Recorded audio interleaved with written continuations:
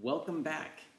In this lesson, we are going to look at playing an A major chord and then moving to an A minor chord. And there are a few techniques we want to do for this transition from an A major to an A minor in particular, but also some general concepts that will help you out playing any chords on the guitar, or making a transition from one chord to another on the guitar. So the first thing is, when we make the A major chord and we're going to move then to the A minor, we want to start to put your fingers into the position of the chord before we play it. In other words, we're going to put our fingers in the position of the A minor chord as we move towards the chord.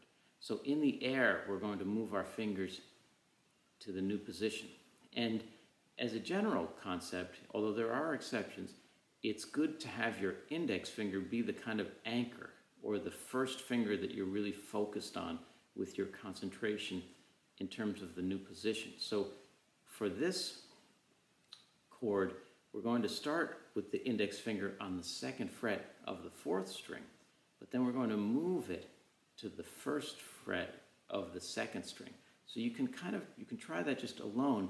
Move from the note E here, the second fret of the fourth string, to the note C, which is the first fret of the second string.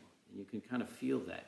And then, so that's one technique, to have that anchor finger or anchor note and move while the shape is moving in the air. And then the other idea is just to play the chord or fret the chord without strumming and really focus on the feeling in your hand for that. And then lift it up and try it again. And then go to the next chord, to the A minor chord, and do the same thing.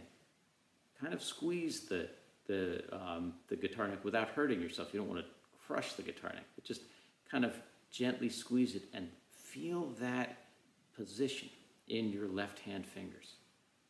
And then lift your hand up and then put your hand back and focus for a moment on that position. And then go back to the A major and then slowly try to find that A minor and squeeze it. And then go back to the A major and kind of squeeze that gently. And then go back to the A minor and squeeze that. Then you're ready to very slowly try playing the exercise, which would be 4 strums. You can do down strums on this, or down and up strums on the A major, and then 4 strums on the A minor. It will sound like this.